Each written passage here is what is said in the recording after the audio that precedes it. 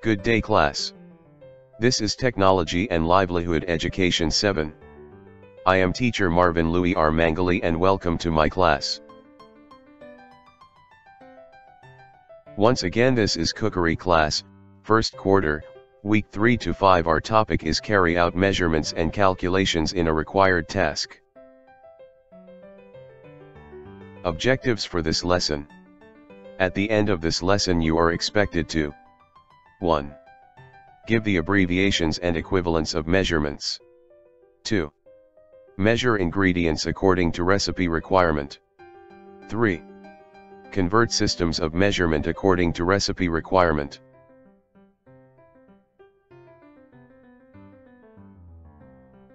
Pre-test LO1.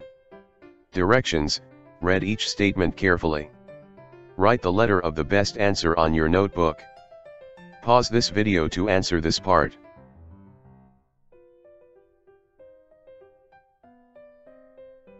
Pre-test LO1. Directions: read each statement carefully. Write the letter of the best answer on your notebook. Pause this video to answer this part.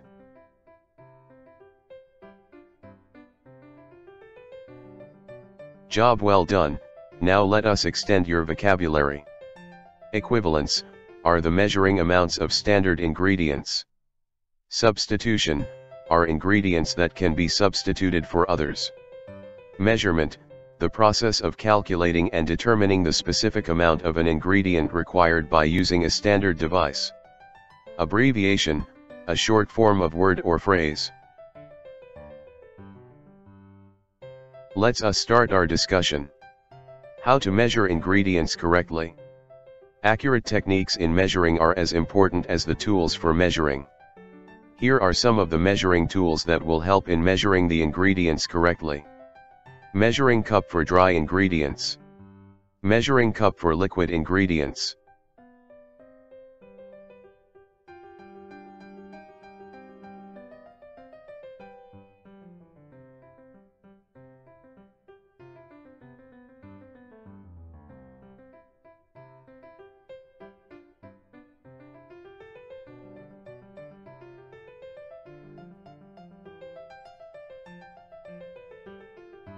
Measuring spoons. Portion and household scale.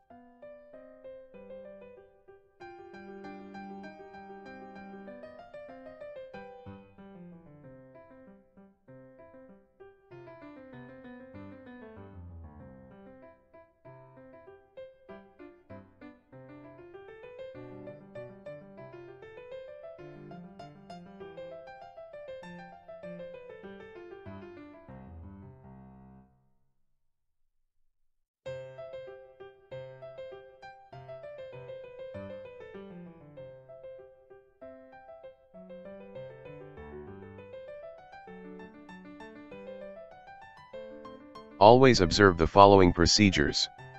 Rice and flour. Fill the cup to overflowing, level off with a spatula or with a straight-edged knife. Sifted flour.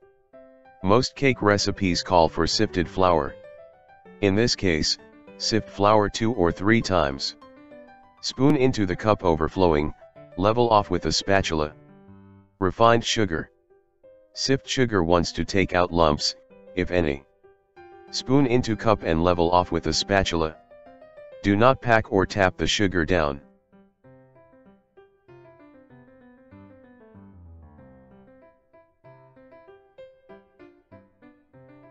Brown sugar.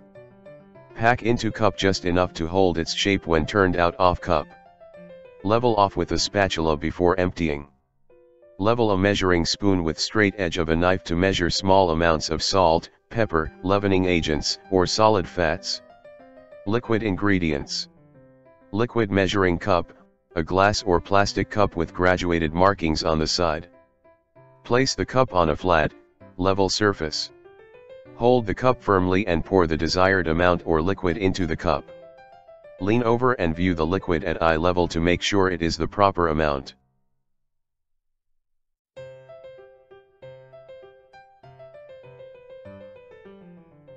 Check and calibrate timers/thermometers, scales, and other measuring devices according to manufacturer's manual before using. Ingredients which measure by volume and by weight demand standardized measuring tools and equipment. Do not shake the dry measuring cup to level off dry ingredients. It is easier to weigh fat, butter, margarine if bought in pre-measured sticks. If fat does not come in pre-measured sticks, use a scale to weigh the needed amount. Liquids should be poured into cup in desired level. Cup should stand on a flat surface.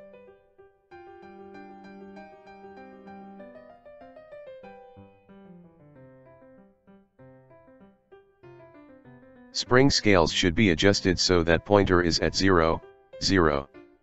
Place pan, bowl, or piece of waxed paper on scale to hold ingredient to be measured. When using balance scales, place the pan on the left-hand side of the balance and the pan weight on the right-hand side. Add the required weights to the right-hand side and adjust the beam on the bar so that the total is the weight needed.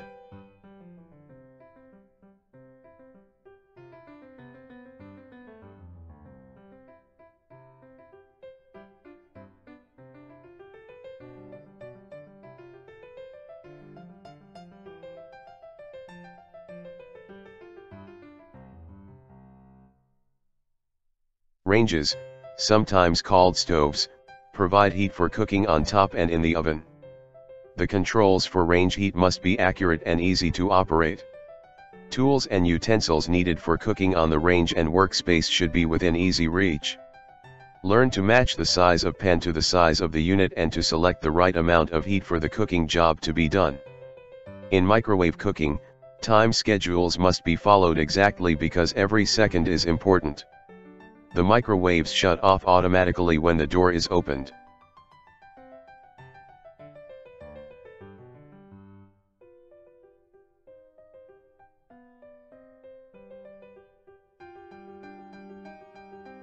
Refrigerators are operated by electricity.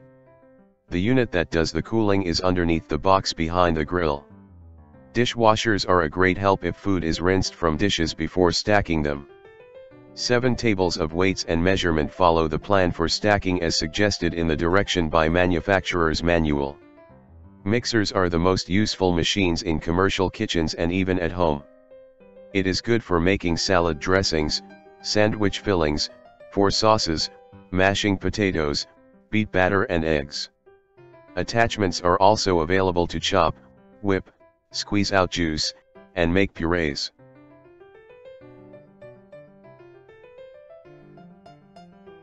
Coffee makers mostly are automatic, requiring only the measurement of coffee and water. In preparing foods on the range or in the fryer, heat is transferred by conduction.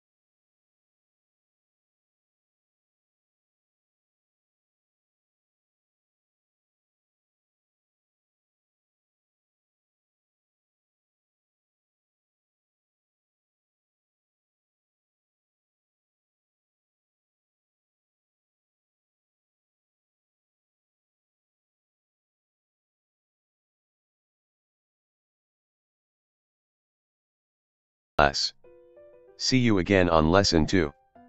Once again, this is Teacher Marvin. Always remember that you are a blessing.